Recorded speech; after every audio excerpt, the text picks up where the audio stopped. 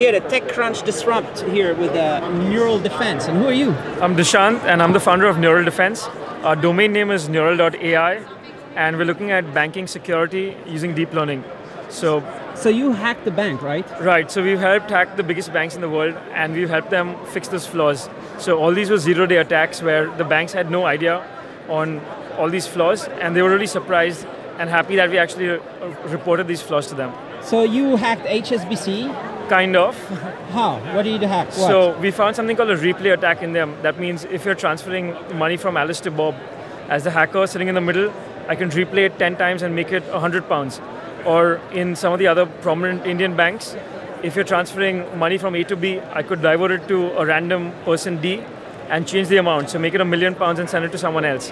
So and there was one more interesting hack.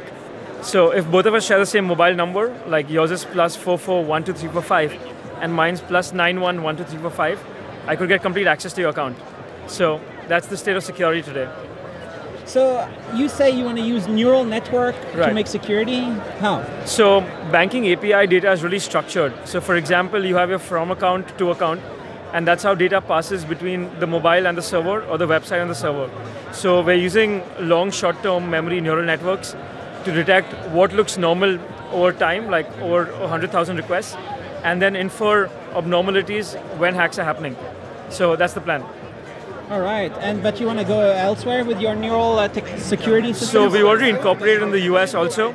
So we're looking at the three markets. So one is the US, the UK, and India, because we have all the networks in India. And UK, we're already in touch with Santander, Barclays, HSBC, and we also know Julius Baer in Zurich.